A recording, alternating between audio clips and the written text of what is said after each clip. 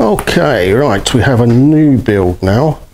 What we've got here is a 350 Chevy small block going into a 90 Defender. This one we're going to call Emily's build.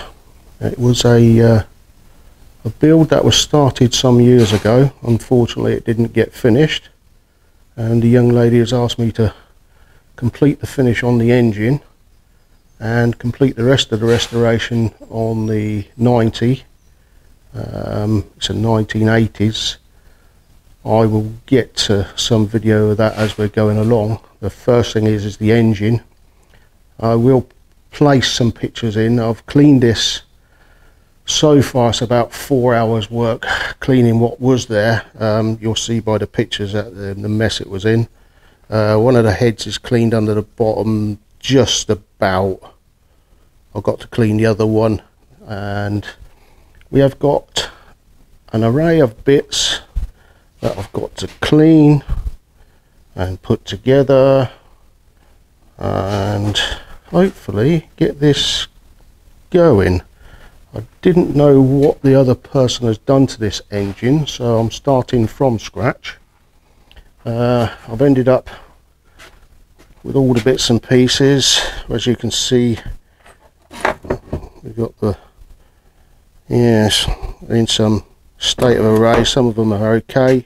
They want a really good clean, really good polishing. Manifold, I'll give that a clean with a pressure washer, but obviously it's a really good clean, and I'll continue with the rest of it, and that's probably about as far as we're going to go for a minute. I'll do the build as we go along. I won't bore you with all the cleaning.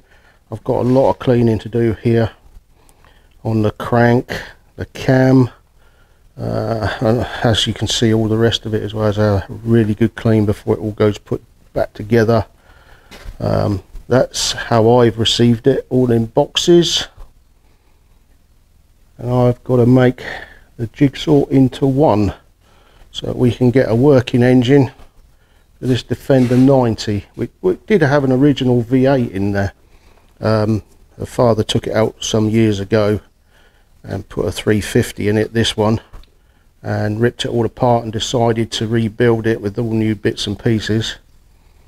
I've got some, or most of the bits and pieces. I had to order obviously all new stuff because it's been so long now, but we will get there. I will no doubt give you a heads up on the next time as we're going along. Okay, everything will be a little bit noisy in a minute. What I've actually done now is I've put 4 of these. Let me see if I can zoom in a little bit better. I put, oh, that's too much, sorry. I put 4 of these into the ultrasonic bath, giving them a very, very good clean. Now all I've got to do is give them a polish up. Here's the ultrasonic bath, and got some vapor rust in there. Some vapor rust, and put it on to heat for at least 30 degrees and left it going for 20 minutes so far. Now I'm just about to do another 20 minutes, so that's an hour and a half altogether to clean 8. And then what I'll do is I'll start to clean the rest of the bits and pieces. So I'm starting to clean the manifold, as you can see.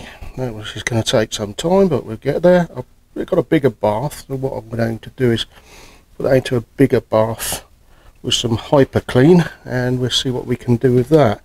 This is a little bit noisy, so I'm not going to keep it on too long. I'm just going to show you how it's going. There's 20 minutes on the clock, and inside, as you can see, there's dirt and muck in there. That's come off of 8 so far. I'll end it at that because it's a bit noisy, and we'll get back to you soon. Okay, so what I've started to do now, that is the sump. It's in the sandblaster at the moment. Obviously it was in some disarray. Still needs a bit more work to that, and then I've got to paint it. A lot of cleaning yesterday, a lot of cleaning. The same goes for the timing cover. Such show you that. It's been cleaned, degreased, and I've got to blast that.